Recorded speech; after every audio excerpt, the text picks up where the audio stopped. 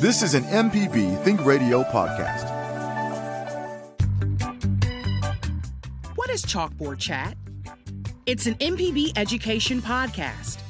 It's a variety show providing information and resources for teachers, students, parents, guardians, and everyday people on various topics. It's learning something new with every publication. Chalkboard Chat. Find the podcast or listen from chalkboardchat.mpbonline.org.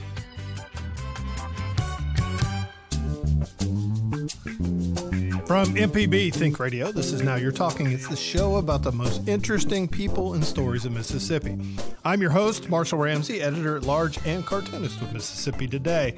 Oh, my next guest needs no introduction, I guess. Why? Well, because it's me. That's right. Yeah, Germaine is going to be diving into who I am from my childhood all the way to now. And she's going to try her best to squeeze it all into an hour in an episode that we're calling Who is Marshall Ramsey? Germaine, is this going to be one of those hostile 60-minute type interviews? Yes.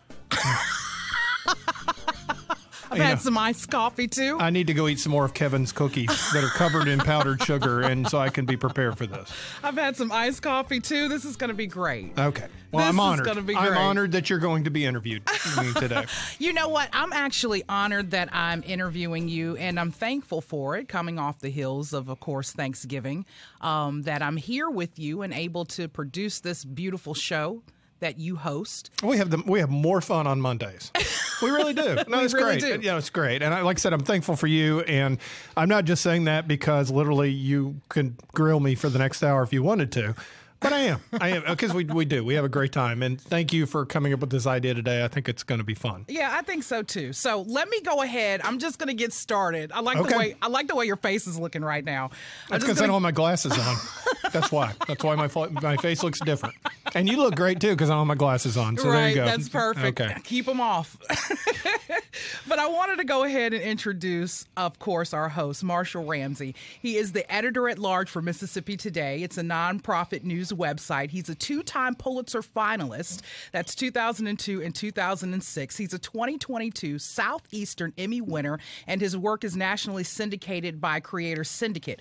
His cartoons have appeared in the New York Times, USA Today, and the Clarion Ledger. He's also authored several successful books, including 3 cartoon collections, 2 short story collections, Fried Chicken and Wine and Chainsaws and Casseroles, and the delightful children's book, Banjo's Dream. Ramsey's cartoons, photos, and stories and posts are frequently shared on Facebook, Twitter, and Instagram. He's also the host of the weekly statewide radio program that you're listening to right now. Now You're Talking with Marshall Ramsey, and the television program Conversations on MPB. And he's appeared on Fox and Friends, Inside Edition, CBSN, and CNN Newsday. He's also a cancer survivor diagnosed with malignant melanoma in 2001. He's been honored by both the Melanoma Research Foundation and the American Cancer Society for paying his survival forward. He's actively promotes skin cancer awareness and sun safety through cartoons, speeches, skin screenings, and 5K race. He ran the Marine Corps Marathon to raise funds for melanoma research. He completed the race to raise $13,000 and developed some wicked leg cramps. His wife, Amy, their 3 sons, and the precocious dog, beautiful cutie pie Pip, live right here in the state. And he's best known for his state politics, storyteller, sweet tea, and raising a family, all right here in the state. So right now, I'd like to welcome the host, Marshall Ramsey. Hi, Marshall. Your accolades just expand your personality to me. Well, that's good, because if you read my bio a couple more times, we'll take up the whole hour. I did that on purpose, too. You did, a little filler. Ripped it right off of your website. But, I mean, just being able to sit in front of you, like I tell you, when I book your show, when I call guests, they're literally like, yeah, I'll come, and I'll do it, because it's Marshall Ramsey. And that's the reason why right there. You know, a couple weeks from now will be my 26th anniversary of living here, moving here. And, you know, I'm not a Mississippian by birth. I'm one by choice. And I thought I'd be here for about 2 years. I moved here from San Diego, California. I'm from Atlanta originally. We'll touch on all that, I guess. But I got a call from my former boss in Houston, Texas, Conroe, Texas, named Dan Turner. And Dan lives here. He's from Philadelphia, Mississippi. And he called me up and he said, you would be perfect for the job in Jackson, Mississippi. Right. Because the cartoonist had left. And I said, the number you have reached has been disconnected. Because I lived in San Diego. It was 74 degrees and sunny all the time. It was fantastic. You know, we really loved living out there. But, cartooning jobs even then were hard. Now they're impossible to find. And it was a chance for us to get closer back to our families in Atlanta. So we took the roll of the dice. It was the most strange interview I'd ever taken in my life. I remember flying in and, we're going over the reservoir, coming into the Jackson airport, and it's dark. There's no lights. I got my little life vest on because I think we're going down into the water. Lady tells me to stop, and they drive me all around, and they go, there's UMC. That's a great place to go if you're ever shot, So it was not a Chamber of Commerce moment, But I fell in love with the people. Right. And for 25, 26 years, I've fallen in love with the people. It's been a great run. I mean, for 26 years, I think the people have fallen in love with you. Some of them, yeah. I think even the ones who maybe want to say that they didn't, but they have. And so you've just become a part of people's lives here in Mississippi. When we look at cartoons or, cartoons like what you do, I mean, that's all we know is Marshall Ramsey. And that's great. So yeah, I was young when I got here. No, I was just thinking, you're a part of our lives like a canker sore. You just pop up every once in a while and cause a lot of pain, and then you go away. But you really do. You mark some great things that happen here in the state. You mark great things that happen nationally, of course, worldwide as well. So you're just a great cartoonist. Well, really thank you. I appreciate that. I got to say that, think about Mississippi. I mean, we're just a land of storytellers. And we tell stories in different ways, whether it's, Malcolm and Carol just on talking about telling stories with food. Yeah. Or, and you think about every one of the shows that we have here on MPB, you have a different type of storyteller, whether it's helping fix a car or helping, with getting medical help or anything else. But we're great storytellers. And for me to be able to come here and be surrounded by some of the people, and that's one of the joys of when I got this show, was the fact that I literally get to interview some of the most fascinating people, and they make me better. Let's talk about that. Yeah. I want to know one of your favorites, whether it be from Now You're Talking or Conversation. Angie Thomas. Why? Because Angie Thomas, number one, is one of the most real human beings you'll ever come across. And that's because Angie Thomas's mom is one of the coolest people you'll ever come across. I mean, she's just amazing too. And she raised an incredible daughter, but Angie has had incredible success, and rightfully so. As I mean, an author. She literally caught a wave of what the whole country was going to be dealing with the reckoning that happened after George Floyd. And she was ahead of that curve with her fantastic books. And so, but she has been so successful, but she is a true Mississippi treasure in the sense that her success has not changed who she is. Right. And I just have loved that. But I mean, Jesmyn Ward, getting to interview her was fun. But I mean, you get Scott Albert Johnson, who's come in, and you think about a lot of them. And I love musicians. I love it when we have musicians on here, because for them to get to a certain level of success means they've literally had to pour a lot of salt, blood, sweat, tears, you name it, to get where they are, because it's a hard business to break into. And so my theory, at least on this show, is everybody has a great story. And I've just been honored. And even on the cartooning front, I make fun of people for a living. That's what I do, because I'm basically a seventh grader. But I mean, gosh, think about it. Somebody once told me, I remember when I was breaking into this field back in college back a million years ago, and they said, you're only as good as your governor. Oh my gosh, I've had amazing governors to draw cartoons about and everything. I got here when Fordyce was governor. Of course. Kirk Fordyce, who was absolutely bigger than life and really fun to draw cartoons about. So, I mean, yes. And I'm not, like I said, it's not even a question of being modest or anything else. It's just, I just am proud to be here and to be able to do what I do. Right. Of course, I'm going to get into the whole governor talk, because I want to talk about some of the cartoons that you did about our current governor, Tate Reeves. It's been I think if I had to look out there, it's been the majority of what you've been doing for the past couple of years. Well, and I love it. Right. I love it. I love it all. But look, let's go back to one of my favorite interviews that just happened recently. Rob J. last week Rob for was Thanksgiving. Great. Yeah. If you have not heard that, you can actually go and check out that podcast with Rob J. You can check it out after you get off the show with us today. But Rob J. and you together were like putting the best of both worlds together, and y'all made magic for Thanksgiving week to lead up into Thanksgiving. So I just enjoyed that one. Two of my favorite people, I put them together, and it made such a great episode. And both of y'all in y'all's own rights have of course, made your mark here in the States. So that's my favorite. Well, I love Rob, and I love Rob because Rob is a survivor of the media business, which is not easy to do, Right. But also, too, Rob's very comfortable being Rob. And so it's really fun to talk to him.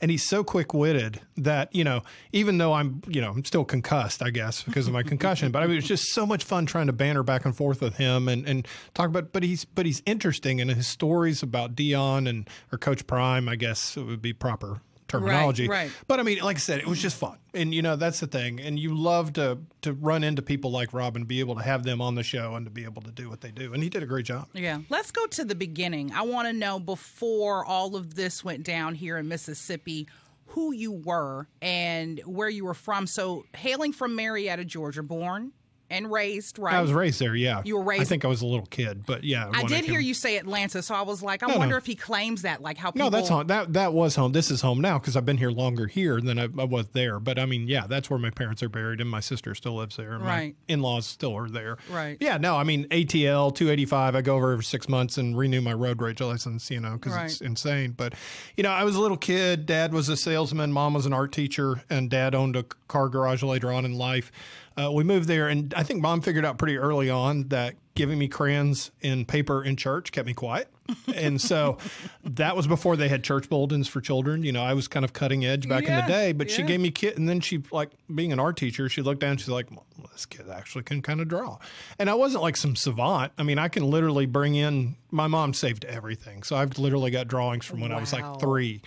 But, I had insight, I was able to make one. And I remember walking up to my dad at 8 and saying, I'm going to be an editorial cartoonist, which is the weirdest thing an 8-year-old could possibly tell his father. And my dad just looked at me and he said, and you're going to be the best one ever. Oh, that's nice. Yeah. And, well, you got to understand, Dad busts my chops all the time. Right. We were sitting in Neyland Stadium because he went to Tennessee. I went to Tennessee. That's right after I was a Pulitzer finalist the second time. And I said, I bet I'm the only 2-time Pulitzer finalist in this whole stadium. And he looked over at me and he said, and I'm the only other person who cares. So that was kind of how my dad rolled. So, he was proud of you for sure. Oh, no, he was very proud. But Dad, I didn't live Dad's dream. I lived my dream, and he was there to make sure. And I try to do that with my kids. Because everybody said, do your kids draw? No, none of them do. But they're wildly creative, and they're very creative in their own ways. And, it's like my wife and I joke that our gene pool is Olympic size, and they're pretty much from all different corners of the pool.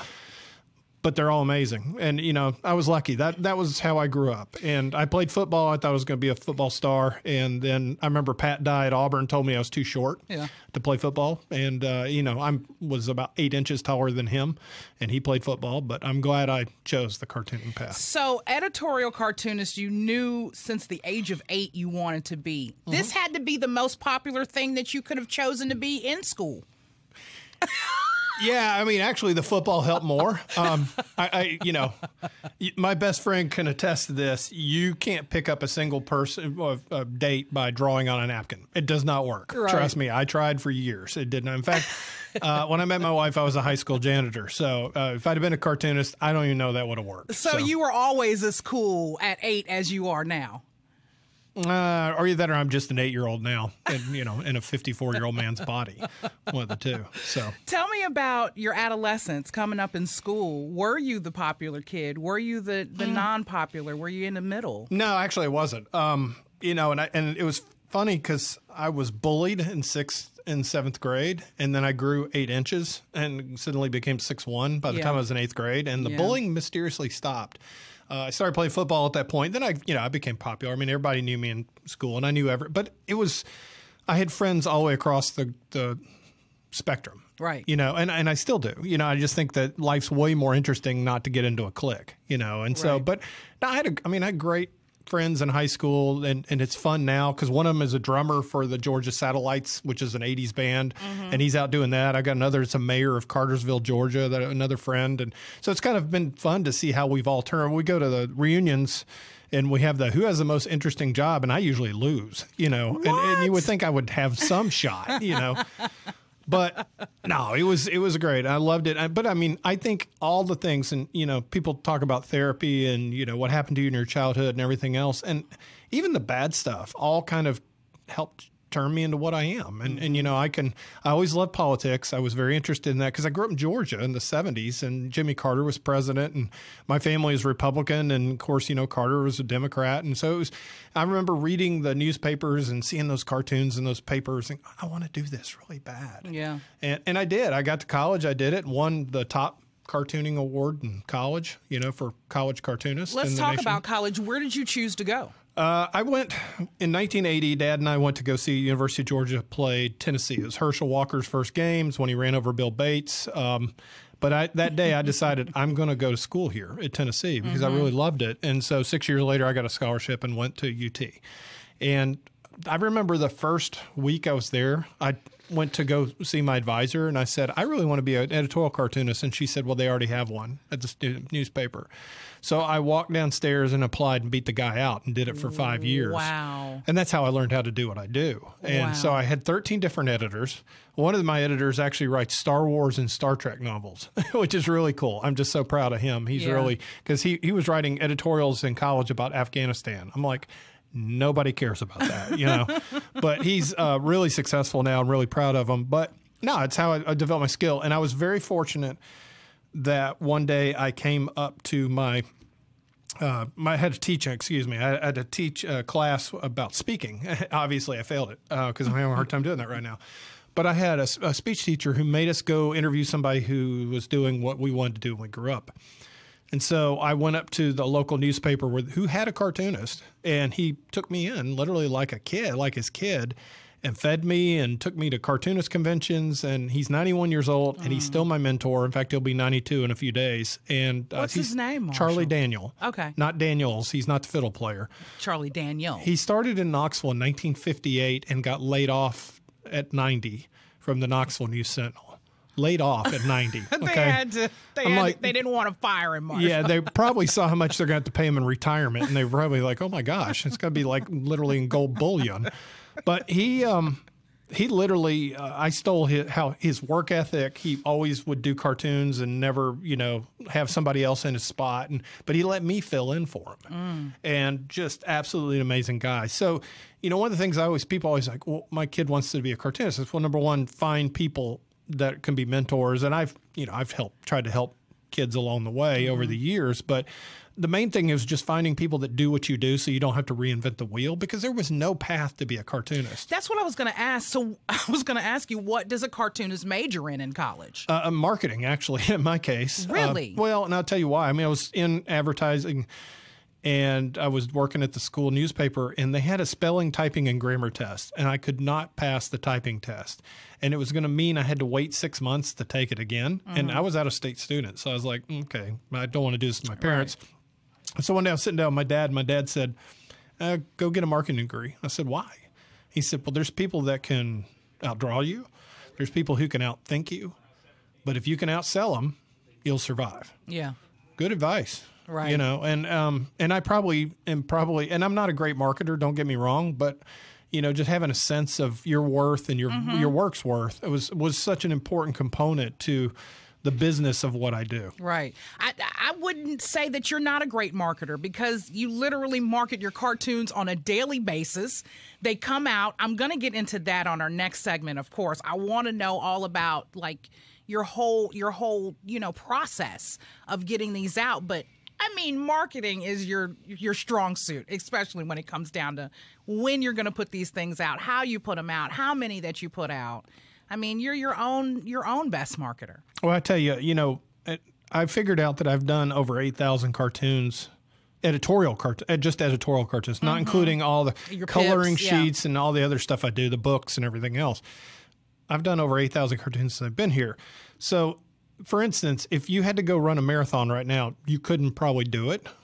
But if you trained every day for like months and you've suddenly had to go run 26 miles, you could do it, and creativity and being able to do, coming up with ideas and everything is just something that the more and that's why I'm so fascinated when we bring all these guests in, because I want to hear about their creative process, because I know how mine works, I definitely want to know, and so it's always interesting to hear how other people approach this whole vexing issue of trying to grab something out of the ether and bringing it down and put it down on paper, because it's really hard to do sometimes. Fatigue is always, and I'm always tired, because I'm always going. And I've been that way.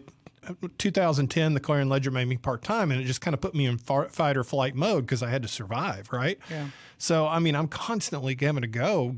And I think at some point I'm going to have to slow down a little bit. But yeah, the whole idea thing, like Dad said, there's people who can outdraw me. There's people who even can outthink me. But the one thing I can do is I can come up with an idea when in between the towers falling down on 9/11. Yeah. I can come up with an idea when the winds are blowing during Katrina.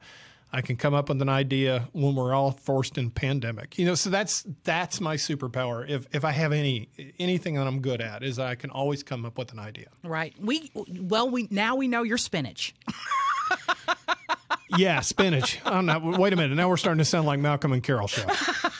Well, we're talking about spinach here today. Right. Now You're Talking. Before we get into more spinach talk and more cartoon talk. You're listening to Now You're Talking on MPB Think Radio. I'm your host, Marshall Ramsey of Mississippi Today. And I'm Germaine Flood asking the question, who is this man, Marshall Ramsey? And we are back on Now You're Talking on MPB Think Radio. That may not be a question you want an answer to be honest with you. Who is this man, What Mama? is in this hot dog? What is in Vienna sausages? What is in potted meat product? Some of that stuff is scary when you look into it, Marshall. No, but it's delish, So there you go. At the end of the day, it's the final product, not what goes into it, right? Right. Some of that is a little scary when you look into it. Have you ever asked what was in souse? I don't know if you've ever eaten souse, but that was one of the things that reminded me of what's in it. I still have time on this earth, so maybe I'll have to just go try it today for lunch. Right. No, don't think so. Sorry. I'm well past the trying new stuff. Well, I don't know. Every once in a while. I used to hate cucumbers. I eat cucumbers now. So cucumbers are the best. Oh, they're garbage, but they're, I just got sick of picking them out of the salad. Right. Before we get into your cartoons, while we're talking about food, how was your Thanksgiving? It was great. Had taquitos and an adult beverage. That was my Thanksgiving dinner. That's the new turkey, taquitos. Well, there's actually maybe a little bit more of a backstory to that. Yeah, my kids were at the Egg Bowl, so we waited till the next day to have our Thanksgiving dinner. And it was wonderful. Eat for real. Oh, I got to tell you this, and I told you this via text. So we went to a wedding last weekend. My nephew got married to a wonderful young lady whose dad apparently has a ton of money because they spent a bunch on this wedding. So we're sitting there, and it's at Rosemary Beach in Florida.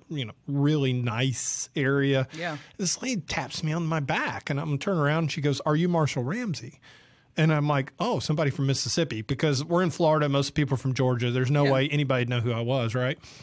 And I said, "Yeah, why?" And she said, "You took me to the senior prom." And I looked at her, and suddenly this 54-year-old woman turned into a 17-year-old. I'm like, "Oh, hi, Tammy. How are you?" Yeah, my wife's sitting here looking at this, watching it go down like this is the funniest thing I've seen forever, watching how awkward he is. You turned into a 17-year-old for her. Well, no, she kept saying, "You haven't changed. You look exactly the same," which I don't, but, I do drink formaldehyde, so I do look. You keep a little. I look a little, yeah. I had my cucumbers on my eyes. Right, that you now eat. Yeah, it was surreal. I had gone with her as a friend, so she wasn't like the love of my life or anything, but it was still, I was just like, okay, this is completely weird and out of context. And then she just disappeared. That's how Thanksgiving goes. Yeah, so it was just kind of weird. But no, we managed to get through Thanksgiving without hating each other, so it worked out okay. That's awesome. Yeah. That's awesome. We did no cooking, so that definitely kept the hate out of the room. Yeah, it's really weird. Usually, lights things. If we're in our nuclear family, are okay. If you start spreading out, getting other family members in, then it can get a little bit tense. So, yeah. That's one thing we talked about this morning that I thought about too, how tense it could get during holidays with families. Yeah, I feel like Dr. Buttress needs to be in the studio with us right now. To help us out on that one. Yeah, give us some coping techniques. It's always like somebody's birthday or something Because down. you think maybe the adult beverage might help, but it never does. Never does. So especially if there's only one person partaking. Yes. Uncle Fred. Right. He wants to tell you what he just heard on the TV about the latest in politics. Right. That is just great. I'm glad somebody actually noticed you a state away. I know. I felt famous for a moment. Yeah. But it was just for my 17-year-old me or 18-year-old me. You are. I mean, she knew of Marshall Ramsey. She probably knows that you're now a famous editorial. Oh, I told her. Of course. I told her how famous I was just so she could figure it out. I think she already knew, Marshall. No, I'm just kidding. I think she already knew. Look, I want to get into your process of cartooning. When it comes down to it, I want to talk about because I know you've got your medium now. What is your favorite medium? Pen to paper or stylus to pad?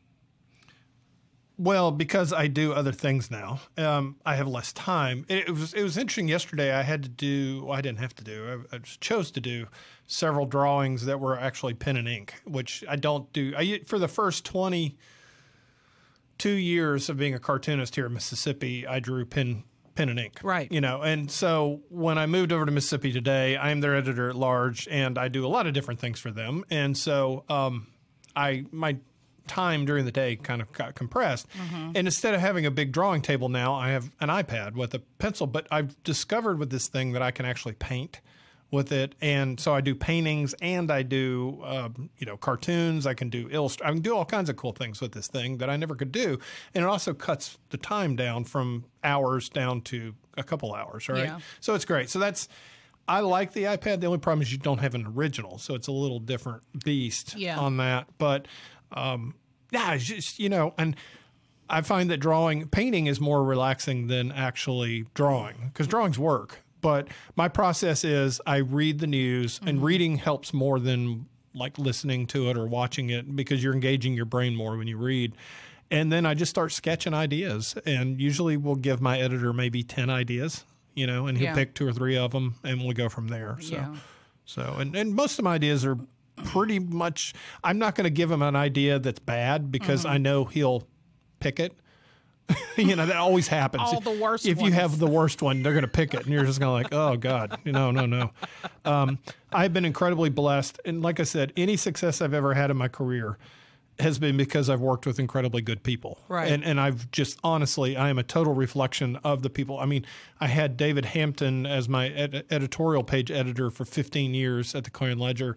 I tell people that's why I'm a 2-time Pulitzer finalist, because he pushed me and made me really good. Yeah. He didn't care. He didn't necessarily agree with me on necessarily the idea, but he knew when I was not doing my best, and he pushed me hard. And I appreciate that. And I've been very blessed to work around great journalists and great people since I've been here in Mississippi. I don't think Mississippians realize how fortunate we are to have some of the talented people that we have running around this state. What's the process when it comes down to picking the topic that you're in, and aside from, I guess, when you're submitting these to your boss, how do you go about picking the topic? Do you just sit down all day, literally take in media and write a list? How does that work? No, number one, has to be something I care about. A lot of the cartoons you see in Mississippi Today that I do now are state politics based. And so that's just kind of the nature. We're very local. We cover the state of Mississippi. And so that's what I do national cartoons that I send off to the syndicate. I still do that. But so my buoys have been kind of narrowed a little bit on what I draw about, but I still do stuff like, the Egg Bowl and stuff like that. Yeah. But it has to be something I care about. I can't just manufacture outrage or, caring about something I don't care about. So, but that's usually not a hard thing. I mean, I always tell people I have a crack team of comedy writers that work at the Capitol, and I love my friends down at the legislature, and I'm not, but I'm just saying, literally you can turn on the news and there's something that's cartoon worthy within 3 minutes. That's what I'm wondering. So do you voice memo that? Do you write that down? No. How do you keep that in your brain and know, okay, this is what I'm laying down Germaine, today? you and I have worked together long enough to know that I don't keep anything in my brain, okay? It just kind of Yeah, that was after you had hit your head, Marshall. I know. Well, that was before I hit my head, too.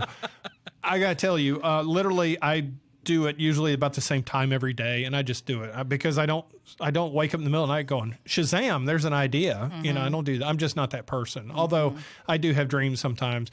It was really weird. I really got into this stint of writing short stories for a while and was able to do a couple books based on it. And I would literally picture a scene. And then that was one of those cases where I would literally sit down and start writing. Right. You know, because I didn't want to lose it.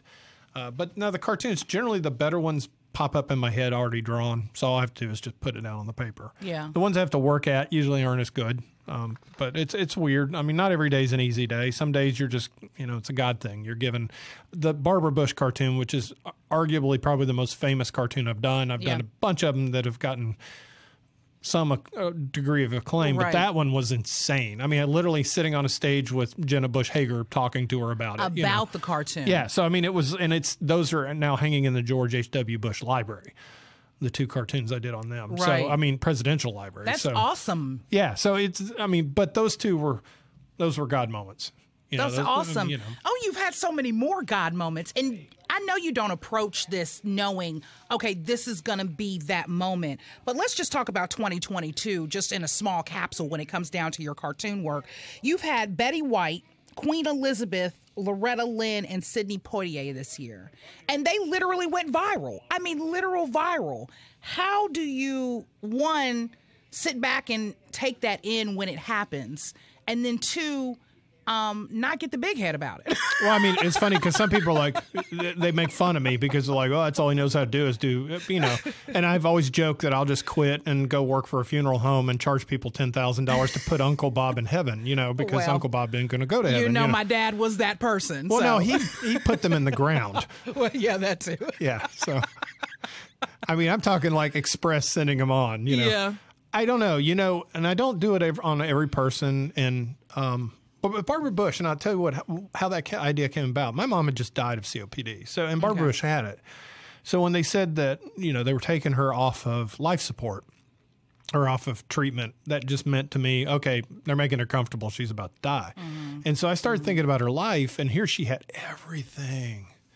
I mean, Barbara Bush had everything in her life. She was filthy rich. Her husband was a president. Her son's a president. Her son's a governor. His granddaughter's on the Today Show. I mean, the Bush family, they're very successful people. Yeah. She had her own platform. I mean, she had pearls. She had everything, but she had suffered the worst thing that any parent could suffer. She'd lost a child. Yeah. They lost their daughter, Robin, to leukemia in the 50s, and as you can imagine, there was not good treatment for it. So here we were, you know, I'm sitting there thinking, okay, she's whole now. Okay, she's being greeted by her daughter. Everything's good.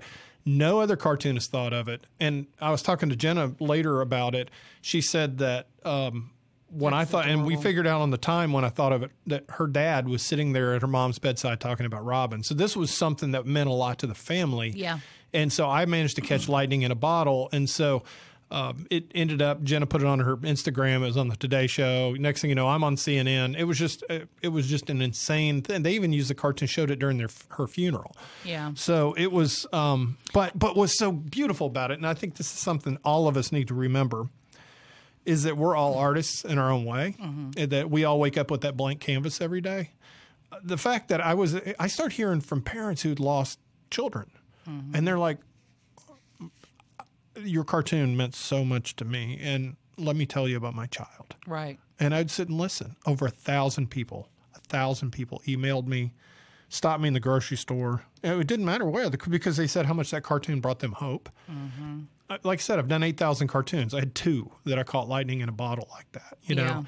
So, and like I said, you've been very kind with your questions and with assigning my place in Mississippi. You know, I mean, I'm Marshall Ramsey dad. You know, I'm Pips. Yeah. I'm literally the person. We're going to get to Pip. Oh, my God. That dog drives me nuts. We're going to get to Pip. We're going to get to Daddy. We're going to get to husband. But, yeah, I mean, definitely this cartoon is an emotion evoker.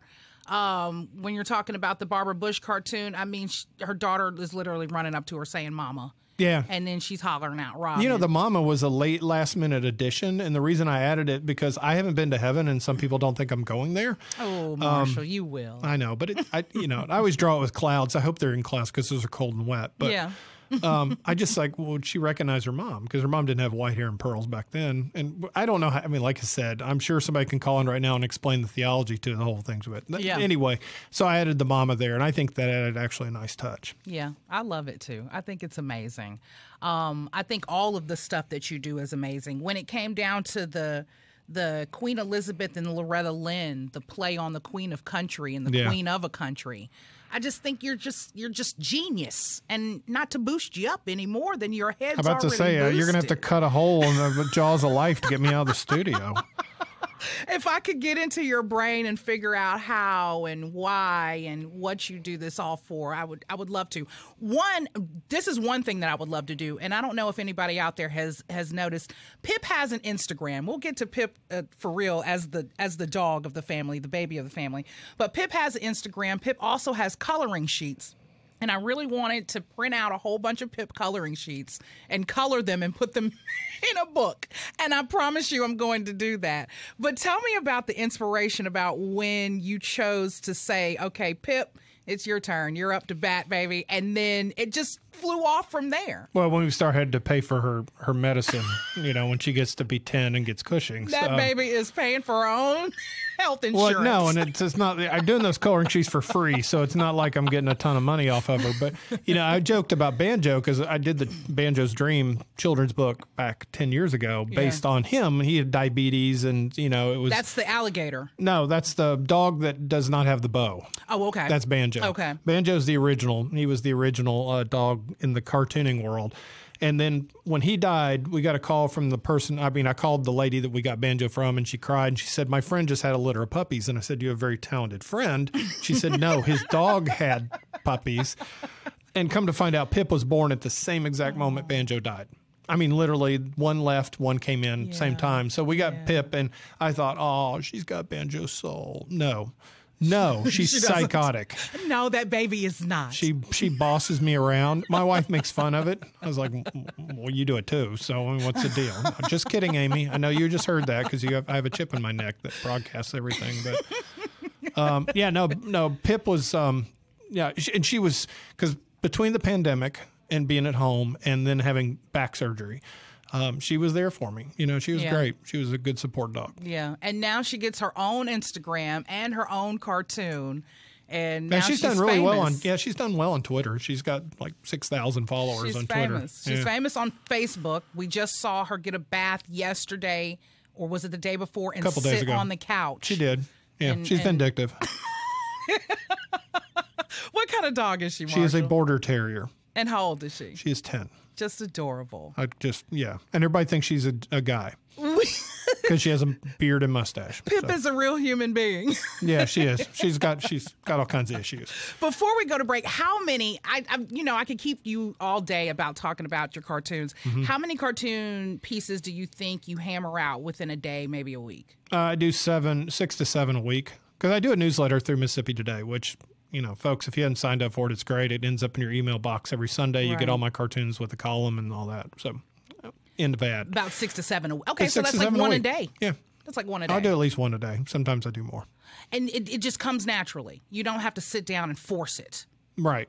That's right. Great. The only time it's really hard is like it'll be tough today because I took the week off. Although I did about 10 drawings last week. So, I was pretty busy. But I didn't do editorial cartoons. Right. So I love it. I love it. No, I've generally... I'm a parable of the talent guy. I feel like that if you've given 1 or 2 talents and if you keep working at it, you'll get more and you keep, that's part of why you're alive is if you've been given a gift, use it. Right. Well, I want to learn more about your gift. And then after that, we're going to talk about Pip. We're going to talk about your family. We're going to talk about hopes and dreams for you. In the future. So. All right. You're listening to Now You're Talking on MPB Think Radio. I'm your host, Marshall Ramsey of Mississippi Today. And I am Germaine Flood. And before the break, we were talking to that man over there who just introduced himself. Santa Claus. Yeah. We talked about his early life. We've spoken about his cartoon life. We've talked about some Thanksgiving things. This is a great episode, Marshall. Thank you. I love figuring out you. Good. If you figure it out, let me know because I paid a lot of money to psychiatrists and they're still stumped. They haven't done it yet? They're completely stumped. I don't believe it. I believe you're an open book, literally. No, I do overshare on Facebook, yes. Now that you put it out there. Hey, and you know what? You're also related to somebody famous, Dave Ramsey. That's right. He was my dad. Oh, no. You're talking about my cousin. Yeah, the one on the radio. Yeah, cousin Dave. I'm very proud of him. At least he hasn't tried to become a cartoonist yet. Since I'm doing radio. Yeah, he might take off if he I think he's going to be okay. I think he can probably not have to be eating rice and beans and rice. I think he's probably past the point where he's financially solid. Oh, yeah, I believe that. Did y'all play coming up like cousins? He was together? 8 years older than me. He's the same age as So he had a sister. I've got two older sisters. They were the same age. I was the one that they would ditch, when the grandparents would take us on trips. Because I was the annoying little they were driving cousin. And you had not quite hit 10 yet. I was 8 and they were 16, so I was incredibly not cool, so. And probably still am not cool. Right, But right. I did some work with him early on and he's great. I mean, like I said, I drop him an email every once in a while and we talk a little bit. So I'm proud of him. He helps people. And I think at the end of the day, and that's one of the things I always love about MPB is I feel like all of our shows, maybe not this one today, but most of them help people in some way. And so it is, I think that at the end of the day, it's just nice to see public service radio. Right. You help people. This episode will definitely help people learn more about you too. So I just think it's great. I think you're amazing. Okay, let's talk about what else is amazing in your life, your family. Oh, yeah. Your wife, your 3 kids, and Pip. Yes. Pip is definitely going to be the talk of the town.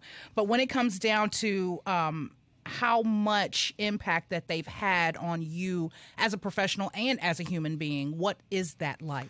Well, number one, I mean, I've always, there got to be a point where I would share a little bit about my family on Facebook and stuff. And really, at the end of the day, the boys are like, Dad, don't put that pressure on us. So I don't generally bring them out too much in the public, but they all are very gifted. And, so my oldest son, he now works for the government up in Huntsville. He's got a great job up there. Mm-hmm. He just graduated from college with honors and, we didn't have to pay a dime for him. He went through on scholarship, just really smart young man. My middle son is now in college and he is better on the radio than I am. He was like podcaster of the year in high school. Okay. He was very, very talented in the media side, but he's also doing public policy and so forth. So very smart kid too. And my youngest one's in high school and in the band and just the apple of my eye. I love that kid.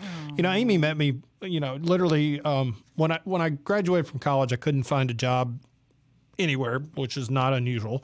Particularly it was 91. The economy was terrible.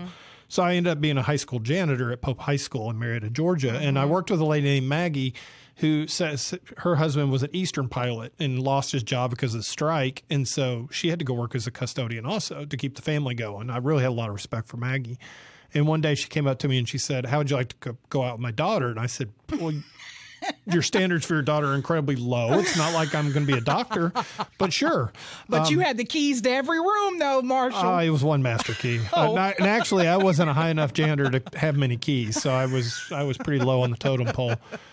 But like I said, I went out with the daughter, and I've been married to her for nearly 30 years. So, amazing. And I always tell people that Amy just thought I'd clean the house. I think that.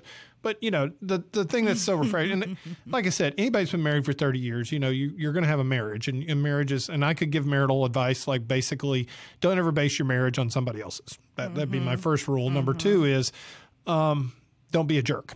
And, I probably have been, my ego probably did get out of the way along the way. But Amy's one of the most grounded people, and she's the best teacher that I've ever come across.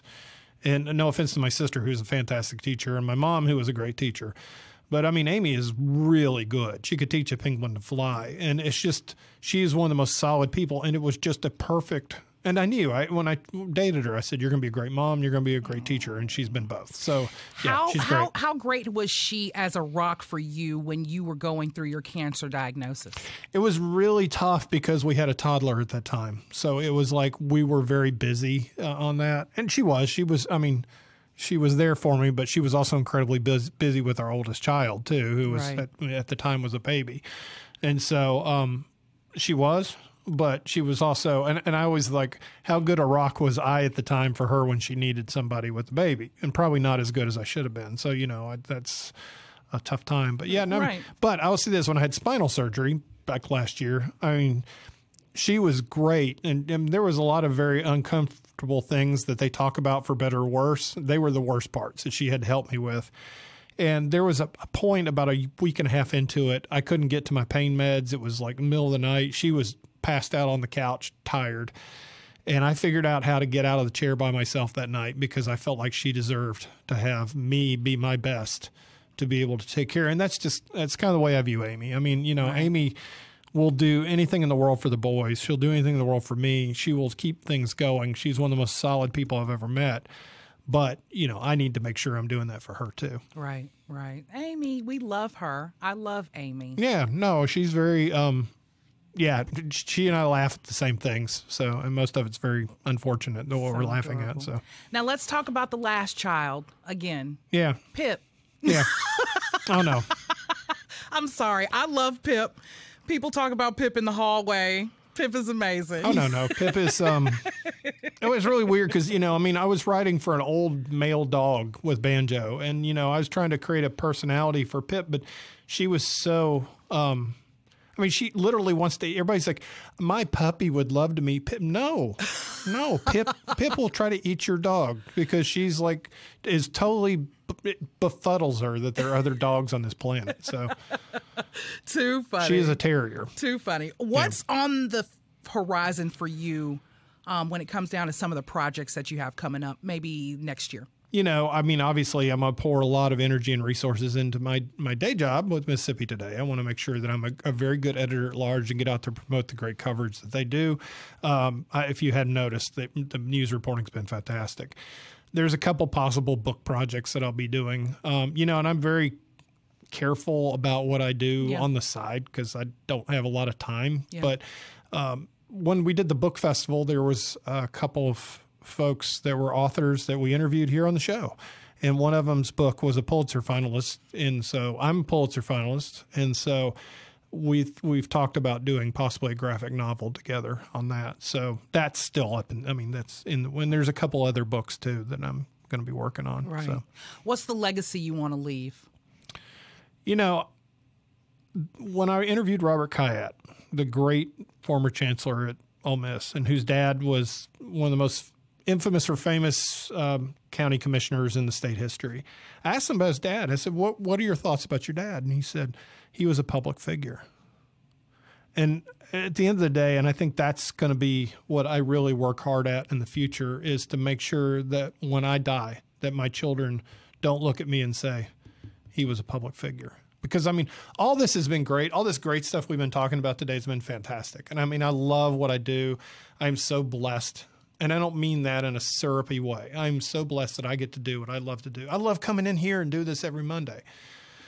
But at the end of the day, my children, and that's where your legacy is. I did a TED Talk about how to change Jackson 200 years. Right. I have no idea. But what you can do is change the world around you for the better. And then that's how you change generations to come.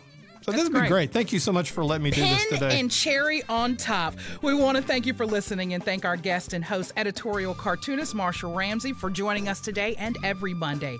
If you'd like to hear this show again or any past episodes, you can listen to our podcast on your favorite podcast app or MPB Public Media app. This is a production of MPB Think Radio and produced by me, Germaine Flood. And join us next week at 10 for another great conversation right here on MPB Think Radio.